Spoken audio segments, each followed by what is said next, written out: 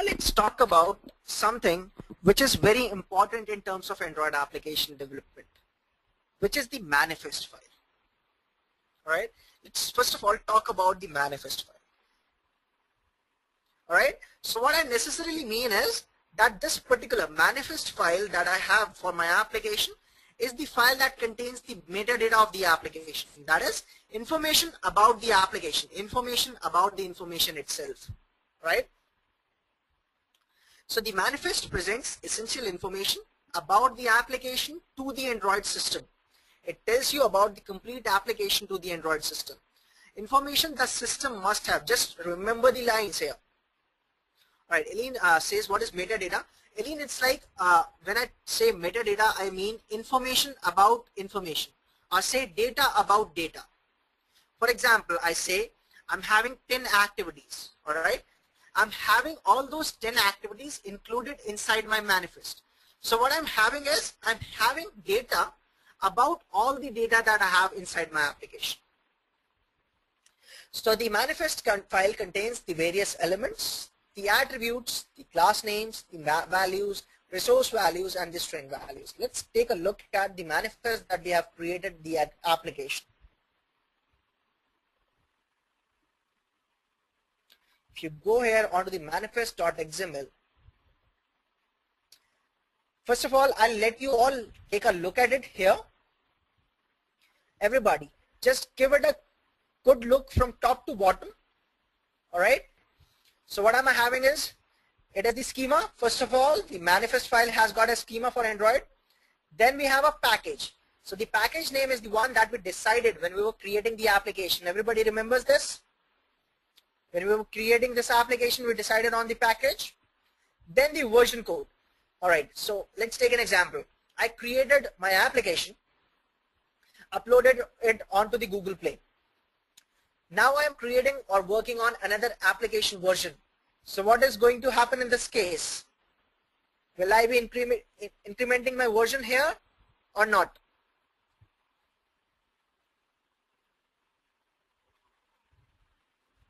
Alright, so this is the first version, so I keep it as version 1.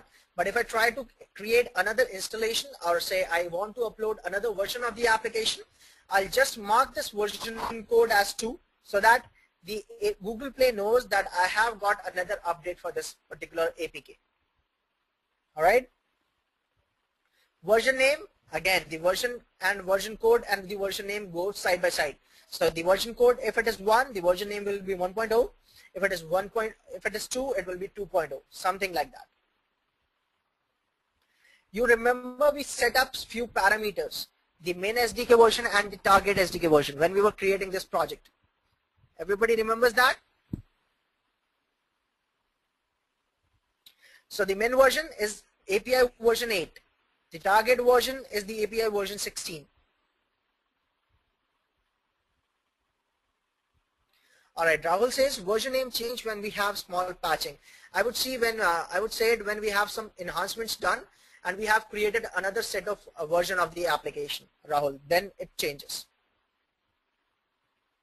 Then we finally come to the application tag. Alright, then we come to the application tag. What it says is that the application can be allowed as a backup to true. So whenever a user, for example, what a user does is he purchases or buys another phone. Alright, when he buys another phone, he tries to use the same Gmail account, and this will actually ask for the user that this application is installed on your device. Do you want to have this application installed on the same device again? Alright, then why not version 2? At present, Rahul, this is the first version of the application that we have created. So we have marked it as version 1. If we'll be creating another version after some enhancements and uploading it onto the Google Play, then we'll be marking the version as 2 and the version name as 2.0.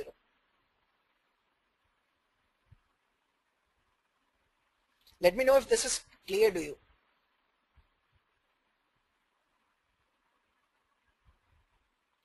We see some versions as 1.2. So they are, alright, they are the minor versions, Rahul. They are the minor versions, alright. So here you will be using 1.1 instead, alright. you'll be using 1.1 instead. So it is like a minor version and a major version release that you have to take care of. Then you see an application launcher icon, the label of the application, what is the application name. So if you see, first Android is my application name. The theme that applies to the application, we chose a black holo light theme. So that is what applies to the complete application. Now you see an activity. Everybody remembers that I created a single activity inside my application package. Can everybody remember that? Now see here, something which is very different here. What am I having here?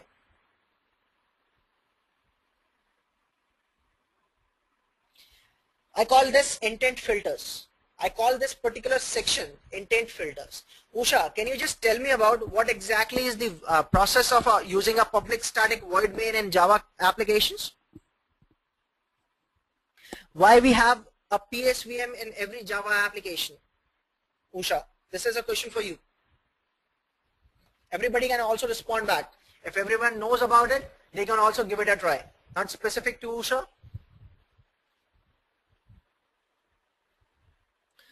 Public static void main starts executing from that method. Can I call this an entry point to the application, Usha? That's correct. Eileen, I know you understand this, but I'm just asking to everyone. All right.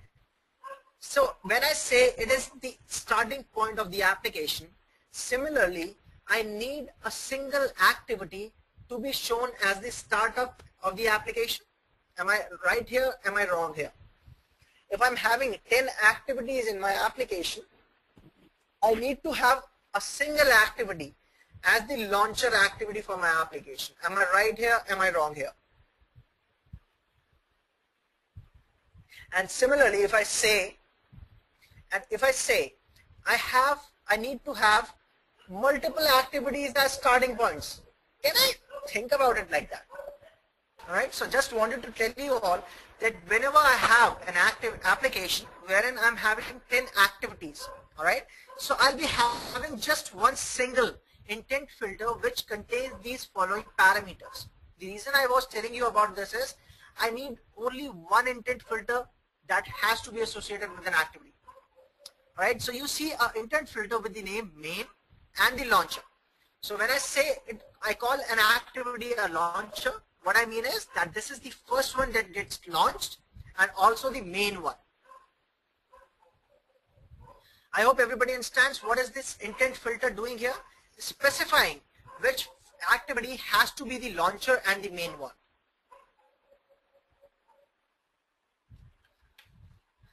So this particular manifest file, if you all remember, I quoted a point here which said that this file is the one that is getting read even before the application gets installed onto the device. Can anybody think about all these, from all these parameters, what all parameters might be read before the application file gets installed? You all have access to all the manifest parameters here. Can you tell me what all parameters will be checked up before the, before the installation? What is in this file that might be checked up before the installation? Rahul says the version. That is very good, Rahul. That is one of the parts. And Eileen says the OS. That's correct. The min SDK version and the target SDK version. All right. Let me tell you about in terms of precedence. I would first of all say check the min SDK version. Whether my application supports, or say whether my application has got support for the OS that it is being installed on. Alright, I hope everybody understands what I'm saying here.